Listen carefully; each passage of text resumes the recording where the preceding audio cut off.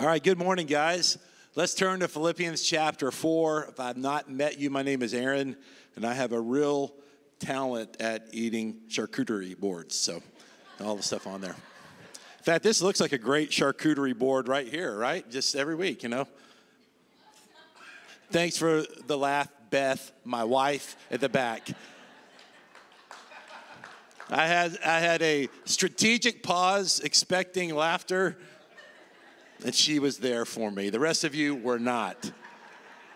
Okay, so I don't want applause for this, but hey, we are in part 19 of our Philippians series, and we're finishing up today, and it's been a blessing just to go through the scripture with you and just to see what God has to say. And so now we're entering holiday season next week. Jacob's preaching. I'm excited to hear him next week, and then we'll have entering into Advent shortly thereafter. So thanks for hanging with me here. And I know that this book is about joy, and we found joy coming from contentment and from finding who we are in Christ. Today, my message is titled Influencers in the Family. And as we look at those last few verses in the book of Philippians, I want to bring out a point of how the family of God functions and how the Lord uses all of our gifts for his purposes and for his kingdom.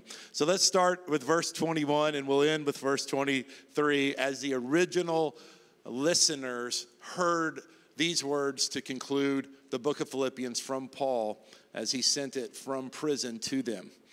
He concluded by saying, "Greet every saint in Christ Jesus. The brothers who are with me send you greetings. All the saints send you greetings, especially those who belong to Caesar's household. The grace of the Lord Jesus Christ be with your spirit." And this is the word of the Lord. Thanks be to God. I heard a story of a bivocational pastor, which is most pastors in America, who would work for the church part-time, and then he would clean houses. And because he was a trusted person in the community, he would clean houses of really influential people. So he was cleaning the house of a famous actress that if I told you her name or if she walked in this room, every single one of you would know who she was. Just one of the most famous actresses of our generation.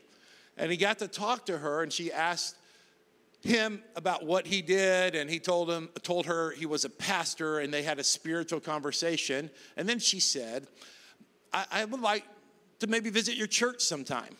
And he pastored a church with 30 or 40 people from what I remember. And he kind of instinctively said this, and I regret that he said this from this natural reaction. He said, "You can't do that." He said, "If you did that, people would freak out and wouldn't know what to do." Now I hear that, and I'm not saying I would have handled that situation any better. So it's not necessarily a criticism of him as much as it is an observation about all of us, is that those who are famous or well-known or those we admire, sometimes we react to them in such a way that is not kingdom-focused, or is not focused on what the gospel is. Our church exists to know his love and to share his love. And so we have great services and Bible studies, and we're going to continue to grow in those areas and get deeper in community and deeper in the word. But we're not called just to hold in all of that spiritual energy and all of that spiritual life. We have a story to tell. We have a God to share. We have a pathway that's available. And whether it's someone who is at the bottom of society from a worldly perspective who is struggling, or whether it's someone we admire and we would have paid to hear them speak or sing or play a sport, every single person is valuable to God and is equal to God. And we're called to know his love and to share his love with every single person. And that's why I like this greeting and this greeting here. And my first organizational point is, in this scripture, I see that every saint is greeted.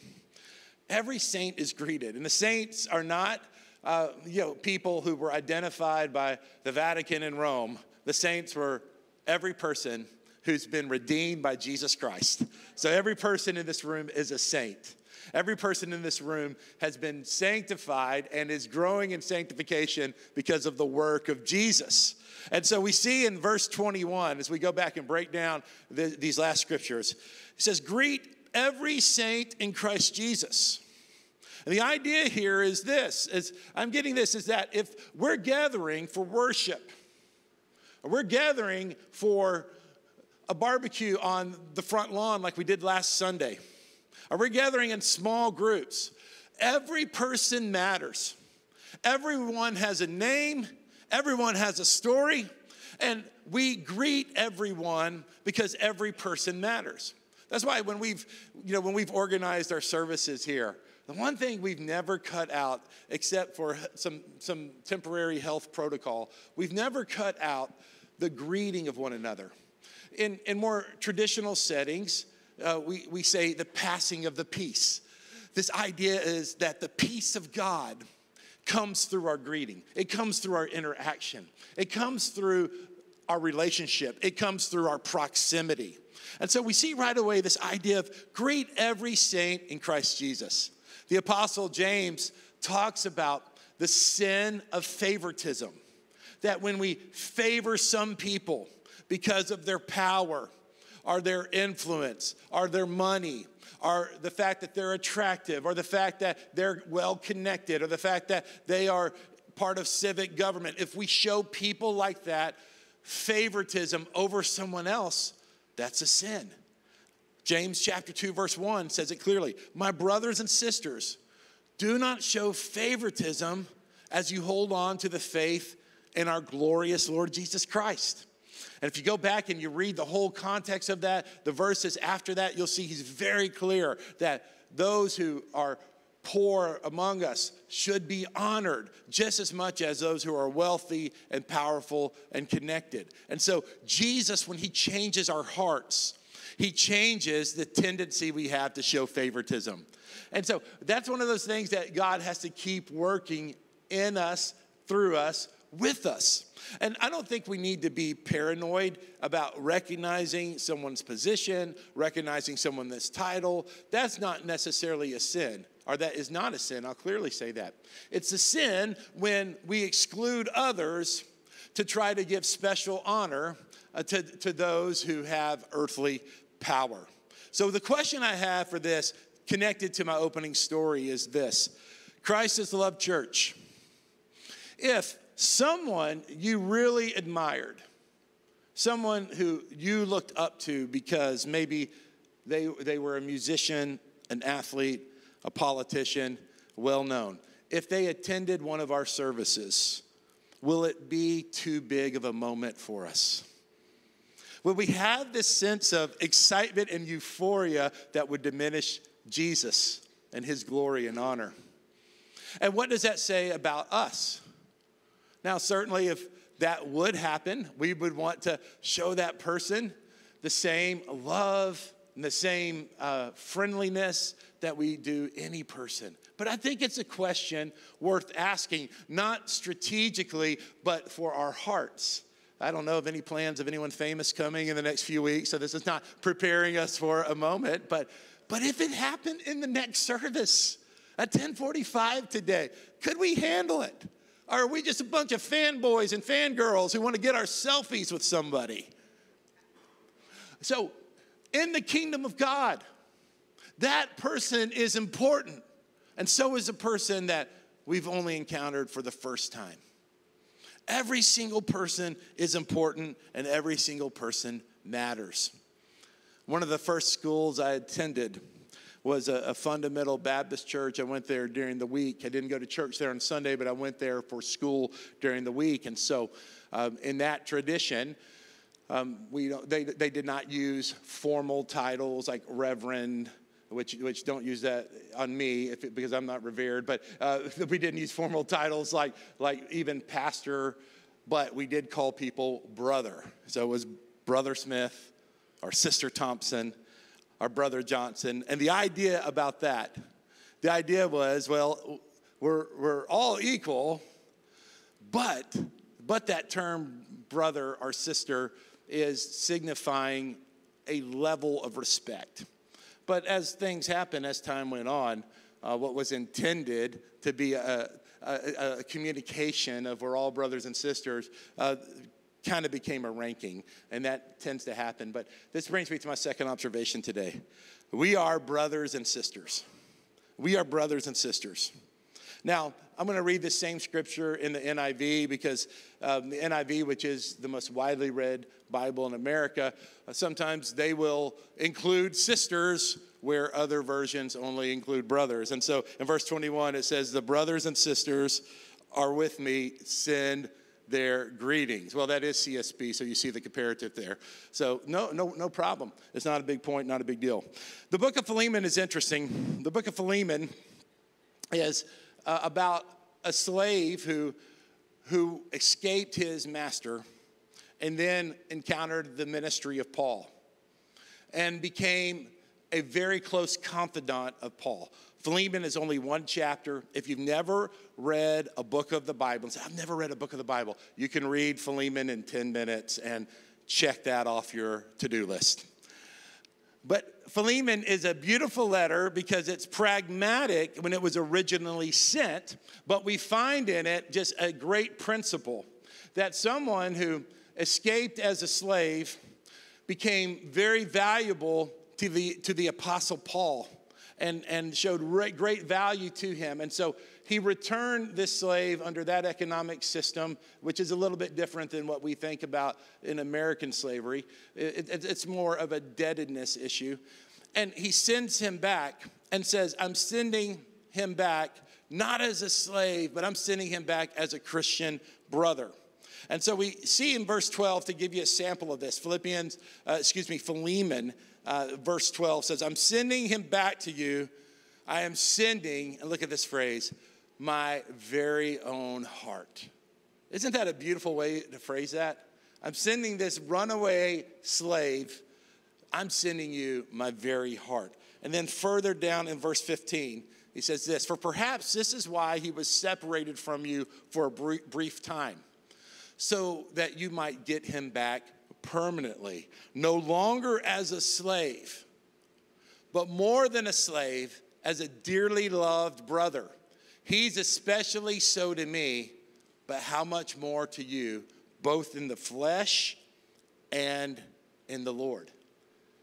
This is a beautiful letter written for practical reasons, but we see deep spiritual truths embedded here. And there's all types of ways we can see Jesus and the work of the gospel towards us in this.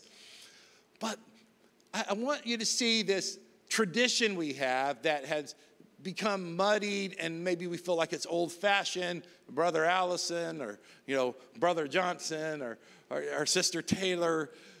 No, the original intent of that habit was to remind us that through Jesus, we are brothers and we are sisters. Through Jesus, those who believe in the name of the Lord Jesus, those who have been redeemed by his grace, those who have been adopted in the family, we're family members. And often we treat other Christians, and because we have this rare advantage of living in an area where the majority of people claim to be Christians. I know the trends are not looking good, but the stats still say the majority of people still claim to be Christians. And so it just kind of becomes this muddied kind of understanding, oh yeah, well, everyone is a Christian. They filled something out on the census saying they were a Christian. And we lose the amazing relationship that we do have. I want to remind you that we don't compete with other churches in our area, churches that believe in the historic faith and in the Bible, because they're brothers and they're sisters. We're not in competition. We are doing the same work at different parts of the county, different parts of the area. And we come into relationship with people, and sometimes that relationship starts out in business, or maybe it starts if you know someone who their child was on the same softball team as your child, or so on, all of these different relational connections. And once we discover they're believers, they're not just another parent on the team. They're not just someone who works in our department. They're not just someone who lives on our street. They're brothers and they're sisters in Christ. And when we begin to really claim that identification that the scripture calls us to, it changes the way we treat them. It changes the way we see them. It changes the way we relate to them. And I've found myself through the years, unfortunately, many times when I've been angry at another Christian. Sometimes these were well-known people I didn't know personally, but I didn't like their demeanor, or I didn't like their choices, or I didn't like their style even. And I've had to remind myself, well, that's a brother in the Christ. That's a sister in Christ. And so I can't dismiss them. I can't write them out of my life. I'm going to spend eternity with them.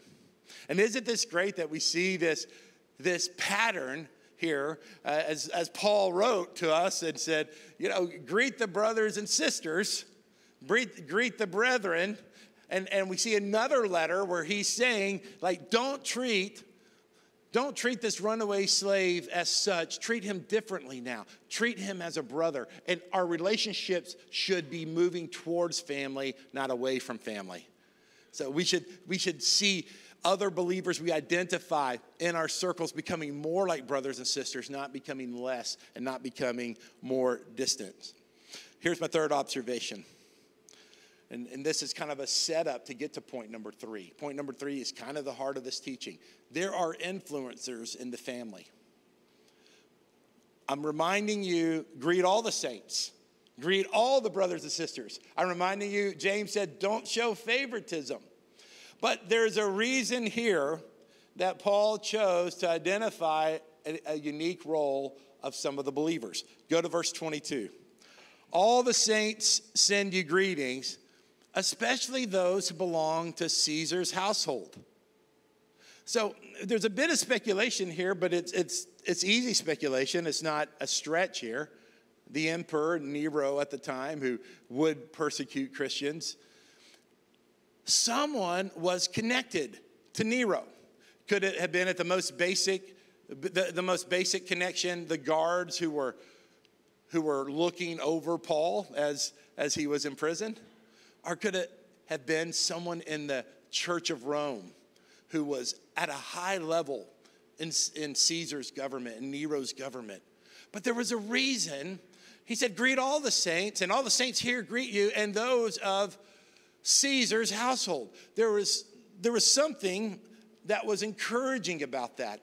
And when we move past the kind of earthly wonder we have in meeting those who are well-connected and famous, then we can acknowledge that God is placing believers in strategic places. And that in all realms, I believe in education and entertainment, in government, in the military, God is strategically placing his people to be light, to be the seasoning of God as salt, to be in influential places. And you see all through the Old Testament, God raising up people for strategic times with strategic connections in strategic places. It doesn't make those people more important than the anonymous Christian or the one who is not known in this earth. But it is an encouragement to us in the sovereignty of God and the placement of God. And so I want to share with you a few examples of this in the New Testament, of how God uses influential people. We know this is because we all have influence to develop and we all have influence to spend. And so we develop our influence for the glory of God and for the kingdom of God. And we spend our influence for the glory of God and for the kingdom of God. Not to accumulate personal power, not to accumulate personal wealth, but we're part of a family and we're in a call. And God has given us talents and gifts and connections. God has given us relationships. God has given us abilities. And those are important to the family of God. We have influencers in the family of God, not because influencers validate us. I don't need to say, well, our church is great because we've got this person here and this person has this profession and this person is a millionaire. And that doesn't make us better. Jesus makes us better. Jesus is our glory. Jesus is the one we brag about. But the church can be encouraged that he has gifts that is moving through all sectors of society because God loves people in government and he loves people in entertainment. God loves Hollywood because he loves the people in Hollywood. God loves New York City. You know, the old, preachers love to, it's been a tradition for 100 years now to talk about Hollywood and talk about New York. Man, the Lord loves the people in Hollywood. And he loves the people in New York. And I'm not going to belittle you by giving some lame joke about California because I'm praying for revival in California. And I'm praying that the Lord is going to raise up his church there. There are great churches and great people there that he's going to raise up. And it may be that I've benefited by so many Californians moving to our church, but maybe some Tennesseans are called to move to California.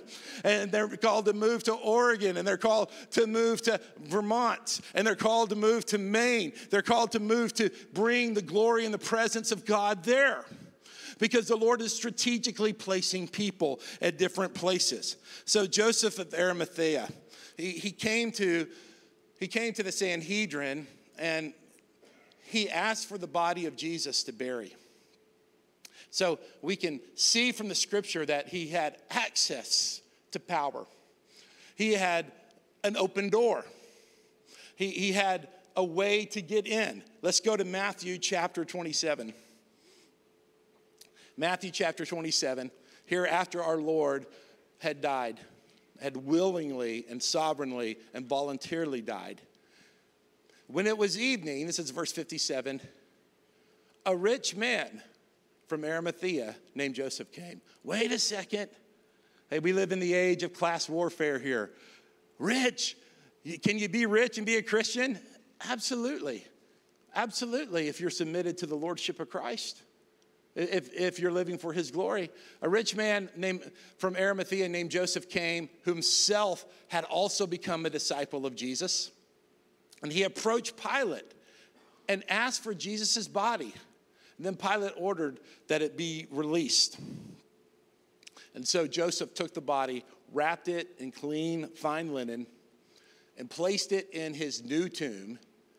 How many know probably or obviously took resources to have a new tomb, which he had cut into the rock. And he left after rolling a great stone against the entrance of the tomb. I see someone with influence and with resources stepping up to take care of our Lord's body before his resurrection. His resources, his influence were for the glory of God and for Jesus. Let's go to Luke chapter 8. This is a scripture we actually read last week when I was talking about people who supported the gospel and reminding us of the women who supported Jesus. And I said, hey, keep this in mind for next week. Well, here we are. It's next week. Verse 3, Joanna, the wife of Chuza, Herod's steward. What's a steward? A steward is someone who is over the finances, managing all the things, all the resources under Herod. Joanna, the wife of Chuza, Herod's steward, Susanna, and many others who were supporting them from their possessions. Again, we see here that God had strategically placed Chuza in Herod's household, and Herod trusted him to be a steward of all that he had. Let's go to Acts chapter 5. Acts chapter 5.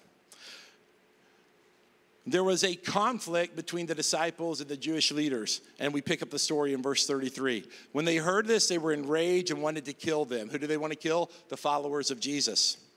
But a Pharisee named Gamaliel, now look at this, a teacher of the law who was respected by all the people. And there he had the equity of respect, the equity of favor with the people. So it's not always a resource issue here. This is a respect issue. Stood up in the Sanhedrin and ordered the men to be taken outside for a little while. And he said to them, men of Israel, be careful about what you're about to do to these men. It's good to have someone wise say, hey, be careful about what's about to happen. So in the present case, I can tell you, stay away from these men and leave them alone. For if this plan or this work is of human origin, it will fail. But if it is of God, you will be able to overthrow them. You may even be found fighting against God, and they were persuaded by him. Now, the question is here, was Gamaliel, was he a believer? We don't know for sure, but church tradition believes that he was. And he certainly was in a strategic time to speak for believers. You are accumulating respect every time you make a good decision. Every time you hold your tongue when you want to tell somebody off. Every time when you give wisdom when people are acting foolish, you gain more respect. And that respect that you gain can be spent for the kingdom of God at a time you don't expect. God's going to use your respectability to be a voice when he needs your voice, to build the kingdom. Why? Because we have influencers in the family. There are influencers in this church. There's influence in front of you because of God's plan. Let's now turn to Acts 16. There was a lady named Lydia who was actually connected to the Philippians church. So it's an appropriate time to talk about her because we've been in the book of Philippians. Starting with chapter 16, verse 13. On the Sabbath day, we went out the city gate by the river where we expected to find a place of prayer. And we sat down and spoke to the women gathered there. A God-fearing woman, that's someone who was part of Judaism and observed the practices of the Jewish faith. A God-fearing woman named Lydia, a dealer in purple cloth from the city of Thyatira, was listening. And look at this. The Lord opened her heart to respond to what Paul was saying. Isn't that a beautiful phrase? What happens when the gospel is preached? And after she and her household were baptized, she urged us, if you consider me a believer in the Lord, come and stay at my house. And she persuaded us. So we see there a woman with a home, with a business, a woman of curiosity who was researching the Jewish faith, and God opened her heart to the gospel.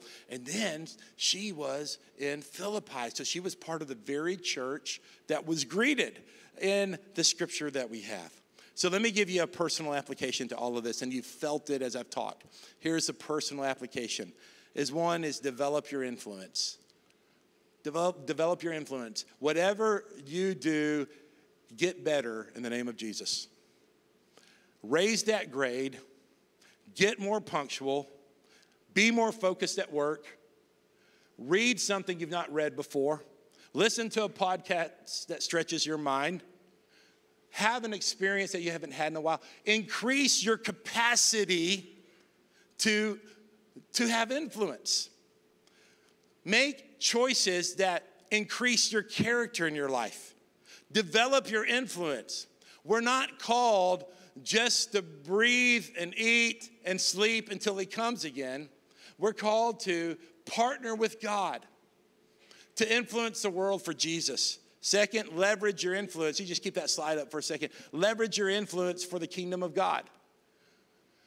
Those things that you're good at, those doors that God opens, those talents that you have, those connections that you make, don't hoard them for your benefit. You're part of the family. Help the brothers and sisters. Help the brothers and sisters. Help the kingdom of God. And pray and support Christian influencers. And I'm not talking about hashtag influencers, like people selling lotion and stuff, that kind of influencers, in case you know, some of you know what I'm talking about. I'm talking about, I got to the end of the sermon. I'm like, I have to rewrite this whole sermon because of the term influencers. But someone encouraged me to just make it a joke, and so I did. Pray and support Christian influence. Brothers and sisters that are trying to be a light, trying to be salt. Sometimes we're more critical of people who have influence that are Christians than people who are pagan and trying to turn people away from God. Christian leaders aren't perfect, flawless. Christian leaders make mistakes, and we can call them out for it, and we should in the right context, but we should have a supportive spirit on that. Hey, here's the most important part of this message, is the gospel application. Here's a gospel application. Jesus' death, and resurrection include us in the family of God. That's why we can say, brother and sisters, because of Jesus. Jesus' death and resurrection included us in the family of God and gives us influence for his glory. That's what happens. Jesus included us. What he did through his death and what he did through his resurrection brought us into the family. We're not outsiders, we're insiders because of Jesus. We've got a name. We're part of a family. We don't call each other brothers and sisters because of some kind of old habit. We do that because we really are. We're part of the family. We're part of the family of God. We're in relationship with each other, and the cross and the resurrection is what did it. It didn't come from our own morality. It didn't come from our will. It didn't even come from our decision, because our decision was just a response to his grace. It came because Jesus did it all for us and through us and to us. He is worthy to be praised. And so the last verse of Philippians, the last verse is verse 23, and it's so fitting with our gospel application.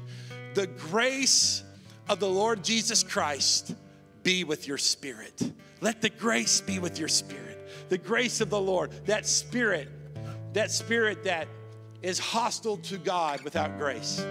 That spirit that is an enemy of God when left on its own. Grace comes and brings us in. Grace doesn't just invite us in, grace woos us in and calls us in to this family and to this kingdom. And so here at the cross, we're equal. We don't show favoritism because everyone is important. And God's raising up, there's influencers we already have in the church, and there'll be more influencers in the future. And there's some people who aren't influencers today, but watch out, a year from now, a decade from now, they're going to be influencers like they can't even imagine now. And what will happen then? They're going to give glory to Jesus, and we're going to treat each other the same because we've all been invited in the same way through the cross and through the blood of Jesus. If you're able to, let's stand in a posture of prayer as we get ready to respond. I want to invite those who are distributing communion to come forward, and I'm going to invite our prayer team to position themselves. We had a full service, and there were many words today, and I'm so grateful how Pastor Aubrey didn't just sing songs today, he ministered to us today.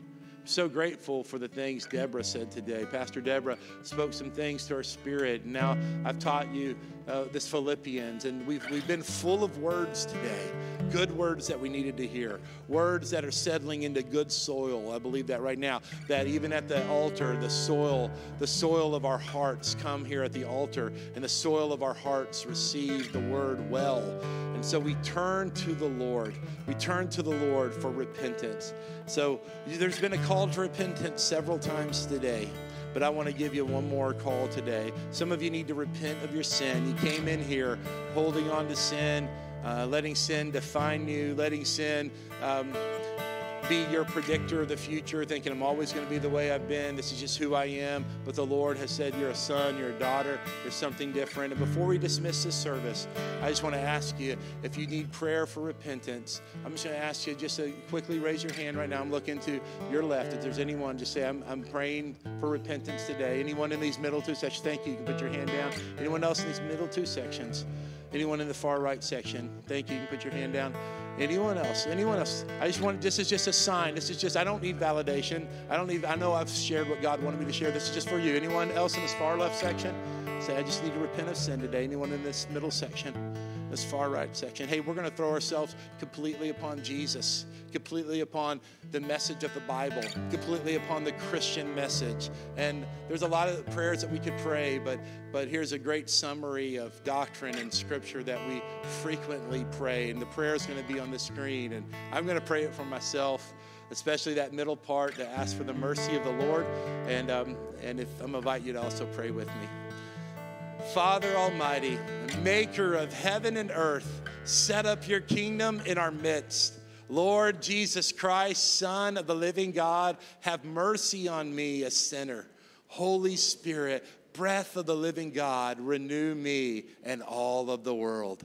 Praise God. It's such a blessing to worship with you today. I'm going to give our benediction today, and then we're just going to have time. You're free to go get your kids and go about your day. Those of you who want to take communion, you can come. Those in these two sections down the middle, these two sections down to the aisle I'm pointing to. Also in the back are self-contained communion elements, so they're available for you. And then we want to pray with you. We want to pray with you. Jacob and Darlene are ready to pray for you, and Tate and Beth are ready to pray for you, and I'm sure I'll be over there too. And we want to pray. So if you have any need in your life, let us just pray for you. Let us encourage you. Let us just pray a blessing over you. I want to just speak this benediction over you as we conclude Philippians. And I want you to put that Philippians verse 4:23 back up there again. And I want to include this as part of my benediction today. May the Lord bless you and keep you. May the Lord make his face shine upon you and be gracious to you. May the Lord turn his countenance towards you and give you peace. May the grace of the Lord Jesus Christ be with your spirit. I love you and Jesus loves you. We're here to pray for you. The table of the Lord is open. Pastor Aubrey is going to continue to lead us in worship, but you're dismissed. Have a great week in Jesus.